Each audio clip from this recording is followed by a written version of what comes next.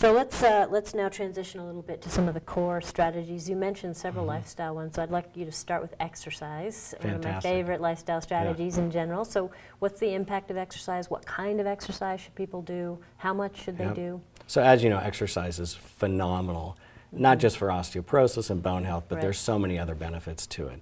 So what somebody should do depends on the person. This is individualized, personalized medicine. And there are very simple things that people can do that are low impact. They don't even have to leave their home to do. One is called the stork exercise. So can you demonstrate the stork exercise? Oh yes, I'd be happy to. Okay.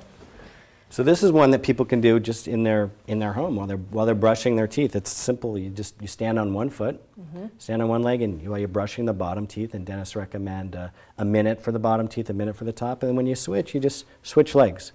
And if a patient needs to balance himself a little bit while they're brushing, they can do that, so they don't fall. And what this does is it increases a little bit of core strength, a little bit of leg strength, but it increases proprioception and balance. And as we know, the #1 risk for fracture is falling. Right. So anything that we can do, simple exercises all the way up to more complex yoga, things like that, anything we can do to increase proprioception and balance and decrease the risk for falling can decrease the risk for fractures. Great. So that's one that I love to talk to people about because it's entertaining to talk about it too. It's great. So they get engaged in the conversation.